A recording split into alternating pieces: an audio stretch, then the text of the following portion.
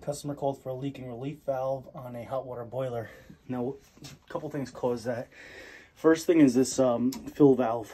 Fill valve allows the pressure in the house to get reduced to 12 psi.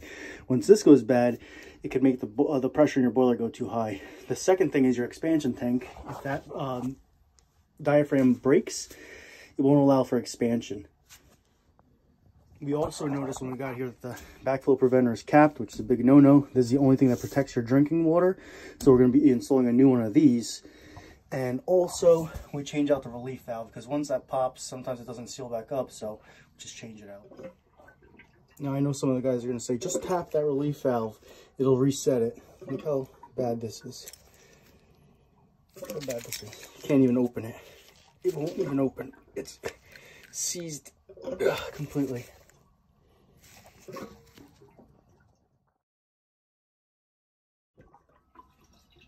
If you listen to this chugging, hear this chugging? That's because this expansion thing is completely waterlogged. And when it's waterlogged, it can't hold the expansion.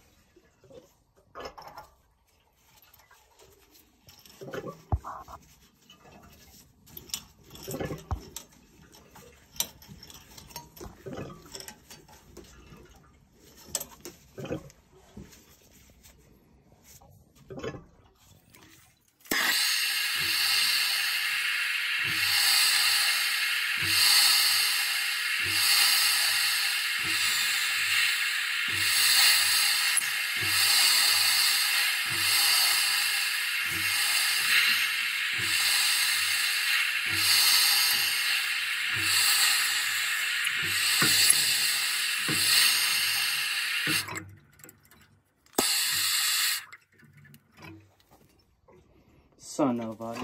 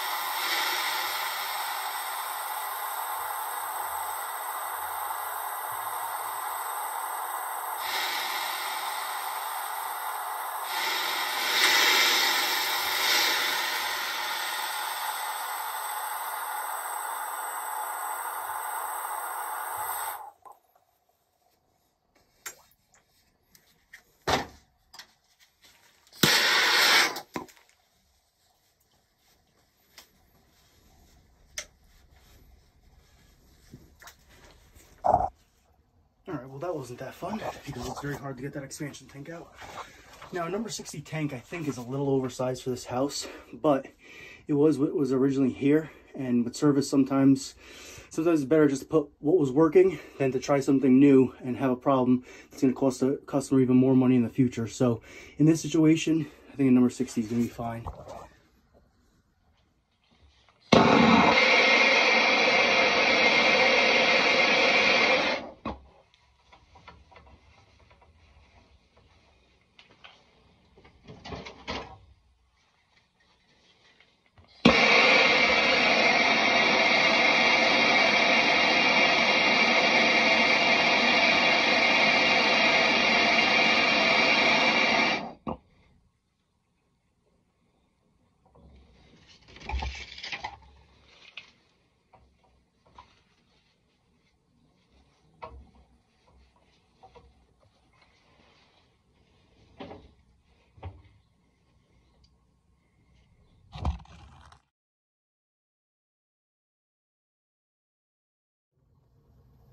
this valve is shot, so being that we drained the whole system down, we got to go ahead to just replace it. Make our lives easier later.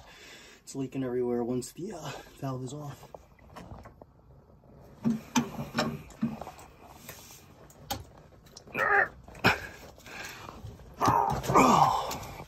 Oh, when it finally comes up, the best feeling.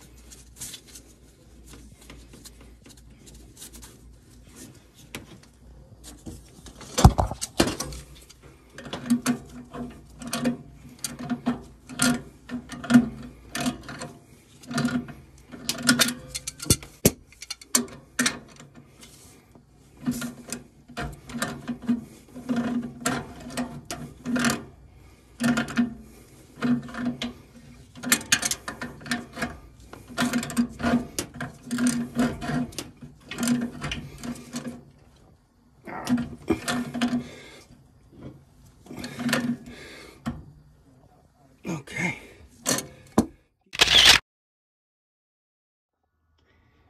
Now for the moment of truth. We're gonna turn the water on and see if there's any leaks. But if there's any leaks, you're never gonna know because I'll edit it out.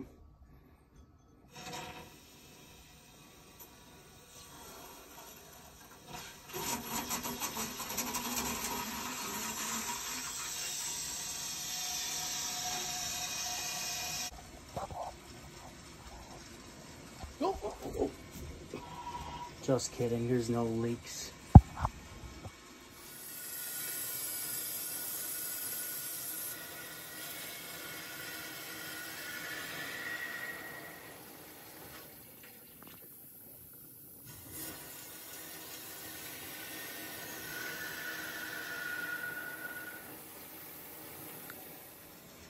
All right, so when we're purging, what we're doing is we're taking the city pressure, we're forcing it through the system, going up the supply, then it comes down the return. We shut off the return and we're getting all the air out before it gets back into the system.